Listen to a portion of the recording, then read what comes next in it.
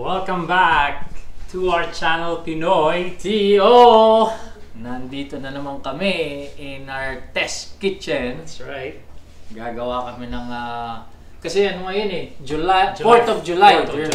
Yung mga our families and friends celebrating down south sa States, we wanna wish them well and happy 4th of July. Dahil Ano ba yung July 4th? Yeah, 4th of July. Ano ba yung 4th of July, ano yan Independence Day ng USA, United States of America. Sabi nung researcher namin, gumaganon siya. Yeah, yun. Okay, so we confirm, yun nga, Independence Day ng United States. At dahil dyan, magluluto tayo ng dinuguan. Hindi dinuguan. Bakit? Hindi naman American dish ang dinuguan di ba? Maraming Pilipino doon. Ay, sa bagay, no? Pero ngayon, dahil pinagdiriwang ang 4th of July, siyempre pag sinabi mong Amerika, ano bang pumapasok sa isip ng mga tao, di ba? Kung anong pagkain ang nasa isip Donald Trump. Hindi. Pagkain. Hindi politics. Walang politics dito sa Pinoy T.O. We just support what it's good, di ba? Kaya ano bang menu mo ngayon? Of course, burger. Kapag US. Yeah. Barbecue. Sabi nila nagdi-dispute nga yan ng Germany tsaka USA kung sinong nakadiskubre. Pero sabi nila galing daw sa Athens, Texas, with the name of Fletcher, yung last name nung naka-invento ng hamburger. Yan ang sabi. Yan ang nabasa ko sa Google. Okay? So, anong menu natin? Ano na lang yun, yung dispute mo lang. Who's doing the best burger? Burger. Pinoy T.O. Siyempre.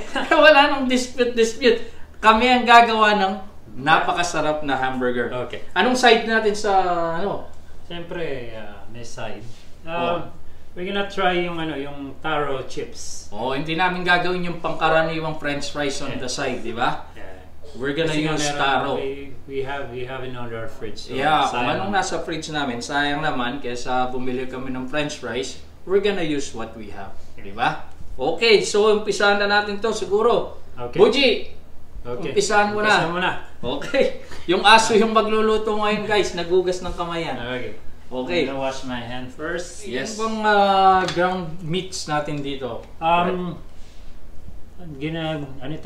Ground beef at saka ground pork. But you can use whatever meat you want actually. Pero sa atin, we use pork and beef. Yes. Ba't tinahaluan ng pork? Gusto ko lang. Yes. Yun lang kasi meron sa fridge. Yeah. Kaya yun. Hindi, tsaka yung little bit fatty nung pork. Yes. Para hindi siya dry. Yes. Okay. So, anong i-mix natin dito? So, onion lang. Very simple actually. Onion. Lalagyan natin onion dito? Yeah. Okay. So, i-mix ko muna yung meat. Mix natin. Huwag masyadong titigas pag ganun. Okay. May mix. So, habang nag-iiwa siya doon. Ano pa meron natin dito? Pwede lalagyan natin I put half nung onion. Okay, red onion. Actually, if you want, you can cook the onion, but I like the raw taste. Konti, di ba? Yeah. Well, you're gonna cook it anyway. Yeah, we're gonna grill the burger. Yeah. So half of that onion. A little bit of how do you say this thing? Worcestershire sauce. Basta yung pang Leia and Perkins. Just a dash, not too much. Okay. Usually ginagamit yan ng mga steak, di ba? Tsaka so pwede yan sa barbecue sauce too. So a little bit of salt, probably a teaspoon kasi paglulutuin mo you're gonna season it. Season it again. Yeah. A little bit of pepper. And then 1 egg just to bind everything together. Yun. Alright. We're using 1 cup nung para pare-pareho yung sizes. So but it's up to you how big how big you want your burger. But we want it like pag burger, I want it thick. You want to taste the The meat. taste the meat. That's right. So while he's doing you're doing that, I'm gonna do the, what do you call this? Taro chips.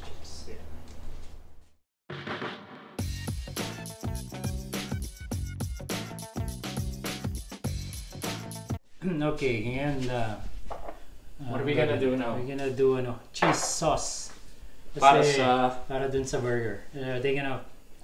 But hindi cheddar yung flat na gagamitin natin. Para maiba naman. Oh, okay. So, we're gonna make cheese sauce first.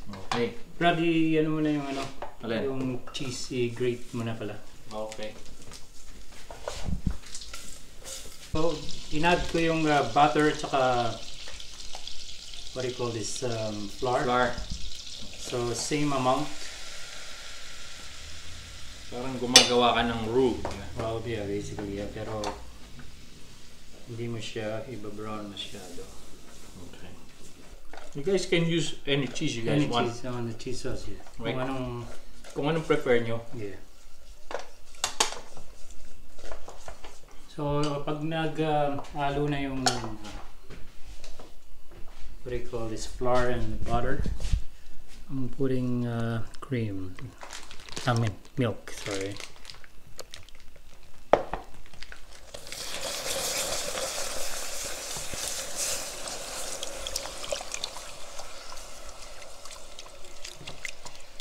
So we cook it on low heat around 10 minutes siguro until magtiken na siya.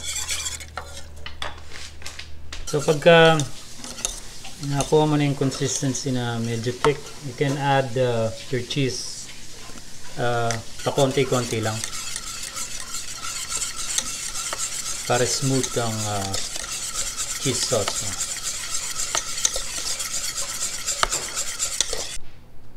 Okay. We're adding around maybe 2 cups ng cheddar cheese.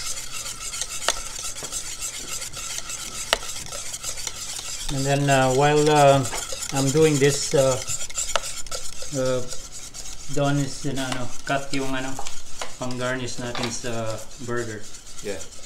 So meron tayong as you can see, wala kaming lettuce kasi we only use what's in our fridge. Diba?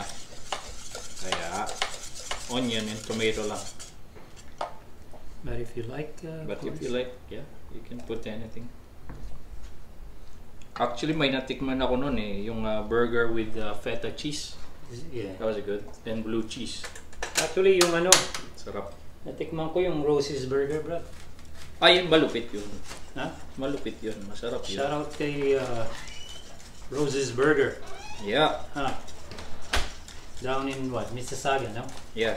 Port Shout credit. Shout out to you guys. They're pretty busy right now, so good job, guys. Keep up the good work. Baka naman yan. Ano No. tawag doon? Bikini man, magpadala pa kayo ng burger dito. Hindi pa namin na-deliver yung t-shirt nyo when we have a chance. Oh, shout out kay Ate Bell. Bell, yeah. Ate Bell, thank you for supporting our channel. And please guys, subscribe. Subscribe din kayo dito sa YouTube channel namin. So well, we have, as we said, meron tayong Facebook, may Instagram. Lahat ng social media, we have a account, so you guys can follow us, search us, the usual stuff. Wow, ano ba to? Pwede na siguro itong onion na to. Yeah, I'll make. I put a little bit of salt, seasoned salt. And dahil meron akong extrang Mascarpone. yeah, might as well use it. Oh, yung ginamit namin yun sa tiramisu. Di ba? Remember guys? See? You utilize what you have. Hindi kailangan na perfecto. Isa lang ang perfecto. Yung lolo namin.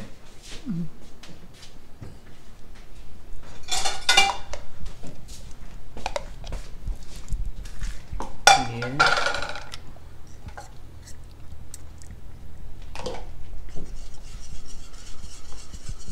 Alright guys, ito na yung consistency ng ano, yung cheese sauce natin. So you're gonna see later on how we're gonna do this burger. So we're gonna cook yung ano, burger. We're gonna see you guys at the grill. South side. Okay, we're ready to grill. Make sure yung grill nyo really hot. Yeah. And can hear the sizzle. That's a big burger, man. Parang ano yan, mga 7 ounce, 8 ounce. Probably more, I think. What's the chicken? Yan. Okay, I'm gonna wash my hands. Okay. Kuha kang bagong ano para sa ano? Okay. And we're gonna grill our onions as well para masarap, di ba?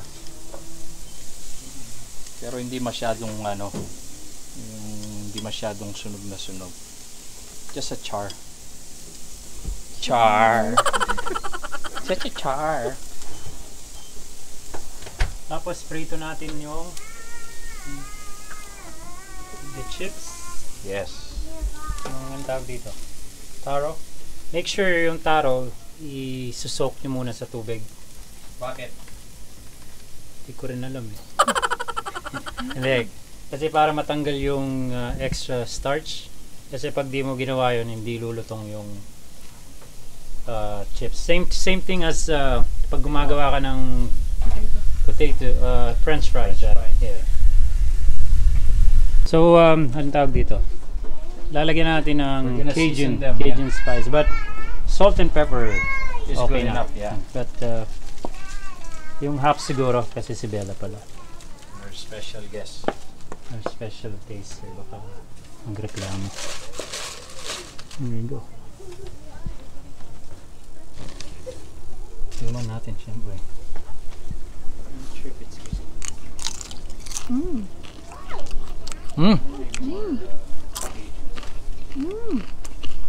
I think it's good cheese sauce. Good, yeah.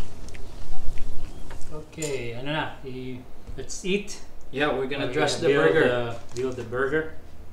So, I guess kung anong gusto mong Ilagay. ilagay, but Like mayo, mustard, yeah. anything you want. But let's do mayo, mustard, Mayo? ketchup, I guess.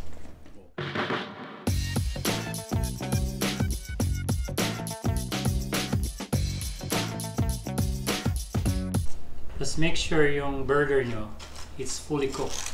Yeah. Especially pag yung ground meat na nabibili nyo sa ano, kailangan ano, fully cooked ang ano nyo.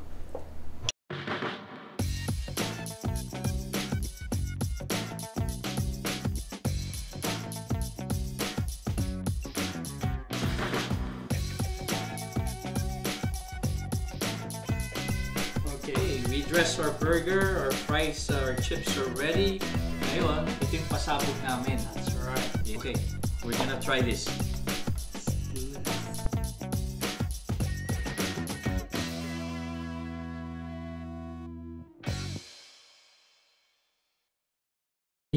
Release the hand. What?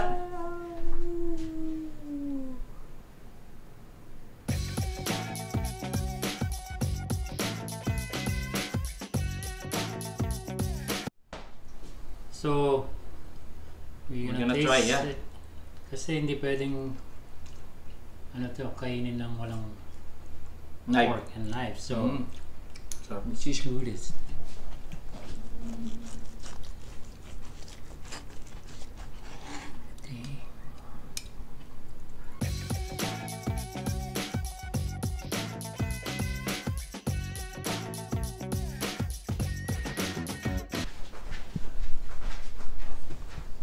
I think we need a knife on fork on that one. Oh my god, it's so messy.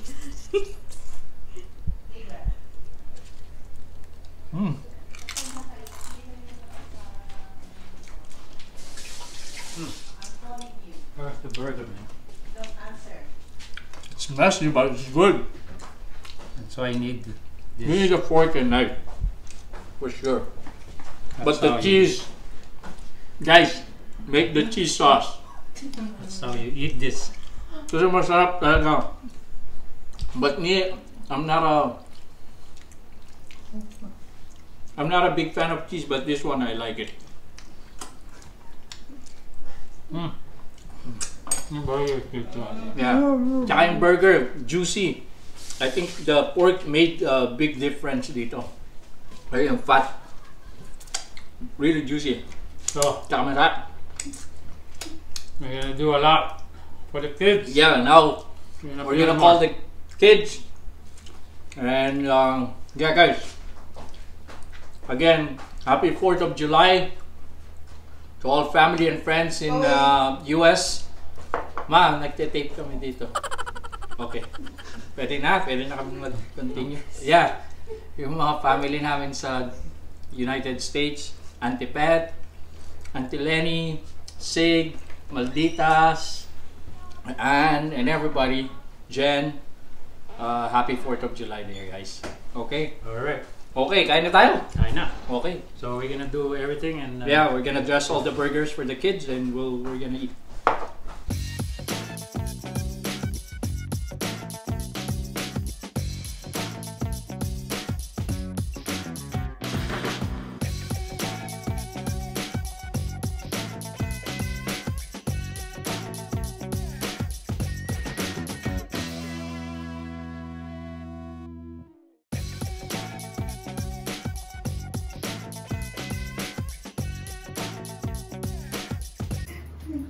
Guys, thank you for watching again.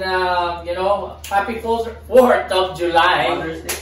4th of July in the States. And if you guys wanna see us again, please Like, subscribe.